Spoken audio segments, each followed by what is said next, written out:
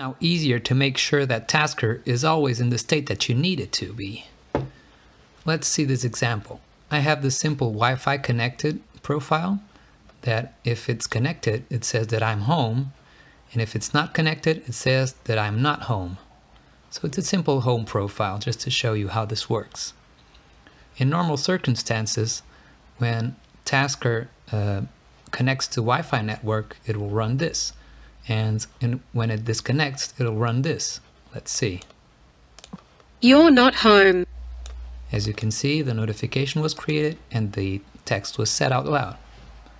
Now if I connect again, you're home. This happens. But the problem is, what happens if the condition changes and your phone is off, for example, because you ran out of battery? Let's simulate this by force stopping Tasker. Oops. Let's force stop it, and this will simulate turning off your phone, for example. And now if I disconnect from my Wi-Fi, Tasker starts up again, but the Wi-Fi was disconnected before it started up.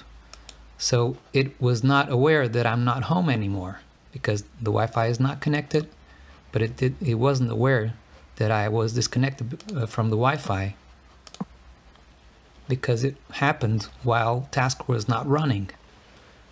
But now there's a new option, run exit on startup.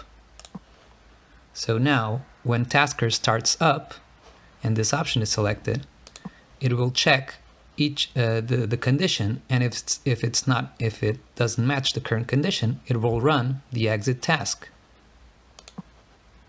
So let's try this again. You're home. You're at home, and then your phone runs out of battery. Let's see. Your phone runs out of battery, which is simulated by this force stop. And then you turn on. You're not home. You turn on the phone again when you're not at home, and now Tasker correctly runs the action that you're not at home because it checks that condition. It doesn't match, and that option is enabled, that new option, and so it runs the exit task.